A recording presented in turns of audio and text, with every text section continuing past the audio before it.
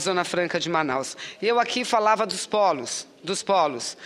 São Paulo, eu repito, São Paulo hoje alcança, 2011, quase que em torno de 70% do setor de informática no Brasil. Mas em 2009, no ano de 2009, enquanto São Paulo gerava 17.500 empregos no setor, o Paraná, 8.600 empregos, Minas Gerais, quase 5.500, o estado do Amazonas passou a gerar somente 3.000 empregos no setor de informática. O Rio Grande do Sul, 2.600 empregos, ou seja, a lei de informática, infelizmente, vem concentrando. Eu acho que, se é uma lei importante, ela precisa de um outro aspecto, ela precisa de um outro item que permita que haja uma desconcentração no processo produtivo. Eu aqui me lembro que, no passado, no governo anterior, o ministro de Ciência e Tecnologia dizia, quando perguntado foi: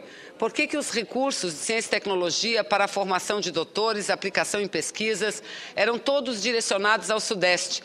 E ele respondeu, senador Pedro Tax, que seria desperdício de recursos jogar recursos para a formação de recursos humanos, para o desenvolvimento de pesquisa, ciência e tecnologia nas regiões Norte e Nordeste. Seria como jogar dinheiro na lata do lixo. Esse não é o pensamento de quem dirige uma nação de 8,5 milhões de quilômetros quadrados, que tem realidades tão distintas que parecemos diferentes países, mas somos uma única nação, com uma única língua, com um povo que representa a mais bela diversidade cultural, étnica, mas um povo unido de norte a sul. E por isso é que nós temos, e é isso exatamente que nós